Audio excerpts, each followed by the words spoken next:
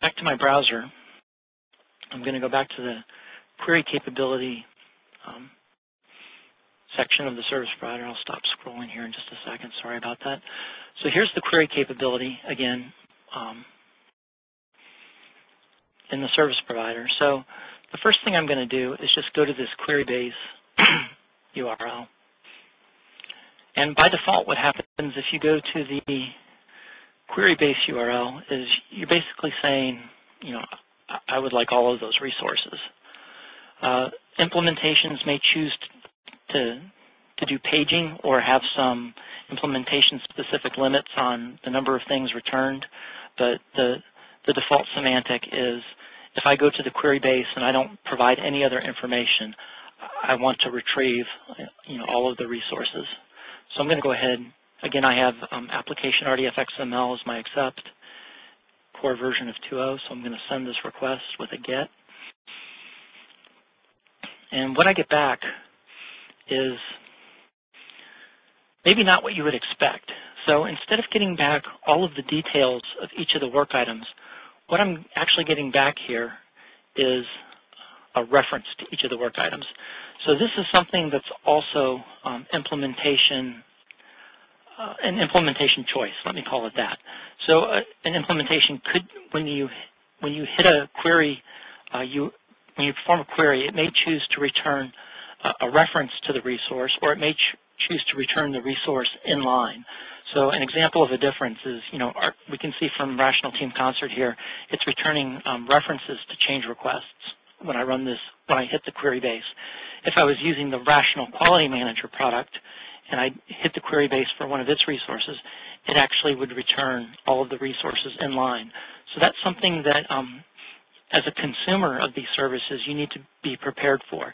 If you get back an RDF resource, a reference, you need to follow that up with a subsequent get to actually get that resource. So if I wanted the details of this first work item here, I would actually perform a second get to go off and pull, you know, all of the details of that resource. You can see there's many, many attributes here for this resource.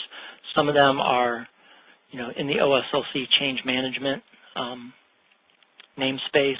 Other ones are in RTC specific namespaces. So OSLC artifacts can, you know, when you get them, they can have a mixture of, you know, both the OSLC attributes as well as implementation specific attributes. You know, you can use the OSLC specifications. I can use the OSLC change management specification to, you know, determine what each of the OSLC attributes means, what it relates to, and, you know, which ones are required. Which ones should I, as a consumer, should I expect to be able to see? Other ones may be optional. They may or may not be there. And the OSLC, each of the OSLC domain specs, as well as the resource shapes, calls out you know, the cardinality of each of the attributes, whether they're guaranteed to be there or whether they're optionally there, if they're there more than once. So the spec is sort of your guide to what you should expect to see.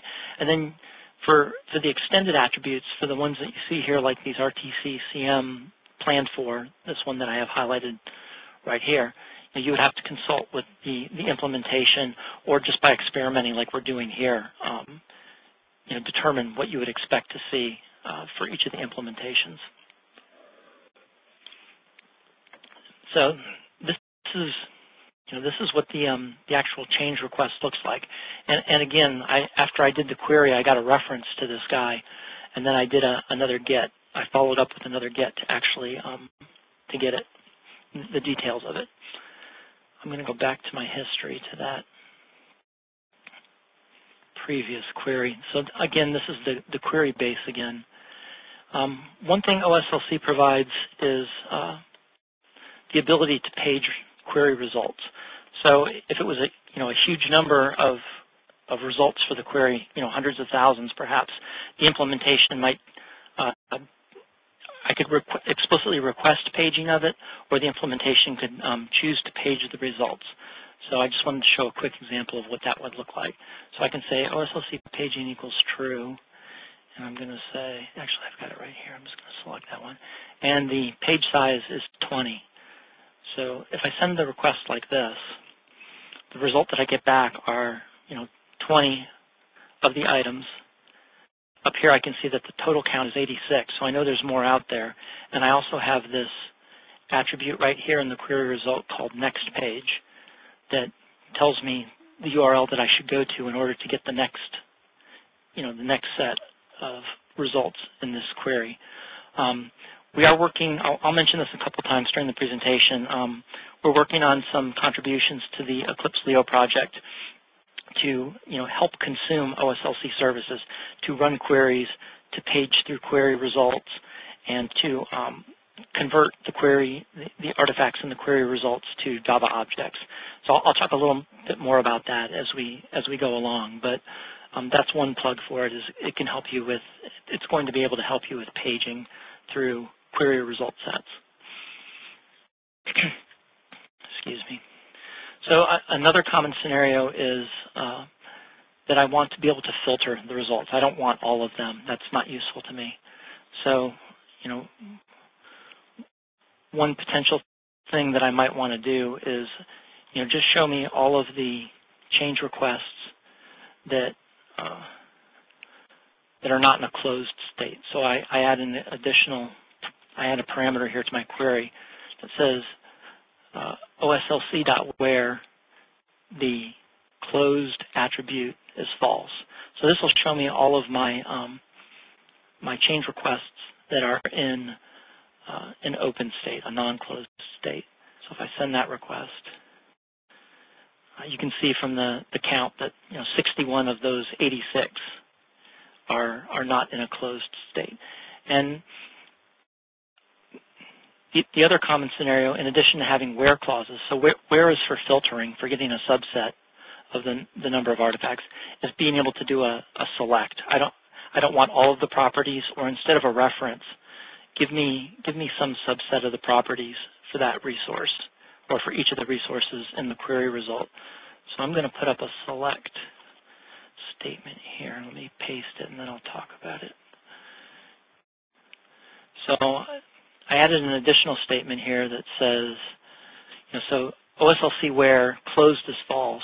Now I've added a select statement that says, just give me back the identifier, the title, the type of the change request, the status, and in this case, DC Terms contributor is the owner of it. So if I send the request like this, what comes back, instead of just the reference, I still have the references here to each of the work items in the result, but I also have those attributes that I requested in the select statement. So using the combination of the where statement and the select statement, you can do filtering on which artifacts are in your query result, as well as which properties of those artifacts get returned back to you. There's a if you go to the OSLC core specification, there's an excellent subdocument of it on OSLC query on how to use the syntax of OSLC query to do all sorts of stuff like this. There's more sophisticated compound statements that you can do, more than I'm doing here. I just wanted to give a flavor of what it looks like issuing these queries in the browser and what to expect in the results.